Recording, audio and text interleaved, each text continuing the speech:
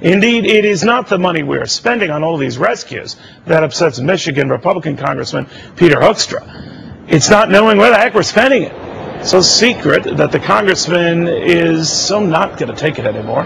So, Congressman, it continues happening. What to do? Well, I think what Congress really needs to do, Neil, is we've got to push for transparency. You know, we got to recognize that as we have moved through this process, we've moved it out of the courts. We've now moved it into the political arena. Plant closings, dealer closings, the sale of Hummer, you know, all of these types of issues now are being dealt with in the political arena.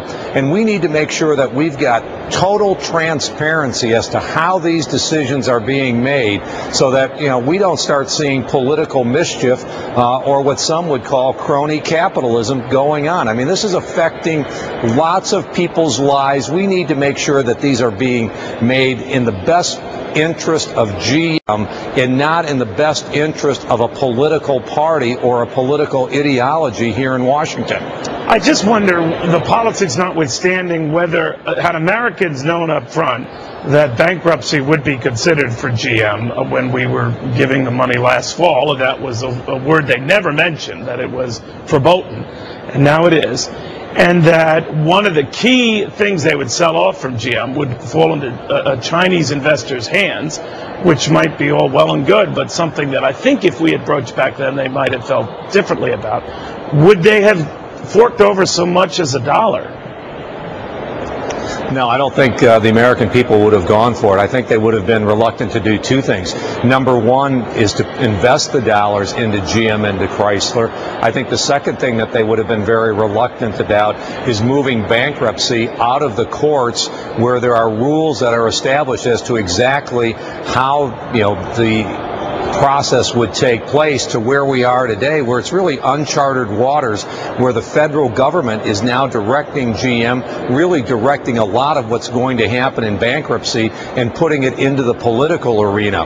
You know, one of the things, I think we're getting very concerned about here, Neil, is GM going to become the new Amtrak? You know, right. I think we all, in Michigan, we've got hopes and visions that we're going to see a revitalized and reinvigorated GM. But is that really going to happen when it's being run by the government? We've seen what they've done to Amtrak. Well, we should point out, too, Congressman, you're a great student of political history, but back in 1970, when then a Republican president, Richard Nixon, had talked about shoring up what would eventually be this national railroad system called Amtrak. It would be for 3 years, and I think that's almost 40 years ago.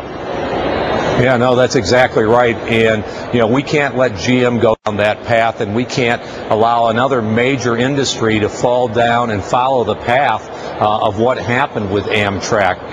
Amtrak continues to be a black hole into which the American taxpayer continues pouring money for inefficient service, poor management, and all of these types of things. I know Congress likes Amtrak. I know the Vice President likes Amtrak. I'm not here to judge Amtrak, Congressman. I am here to judge the government in general as a way of even once it comes, it's sort of like me at a party. I don't leave. I start breaking into the people's refrigerator and ordering pay-per-view. I refuse to leave. And I think the government's like me. And now I think that the government, even Fritz Henderson was telling me yesterday from GM, he thinks it could take years for the government to, at the very least, unwind its position in GM, to say nothing about its influence.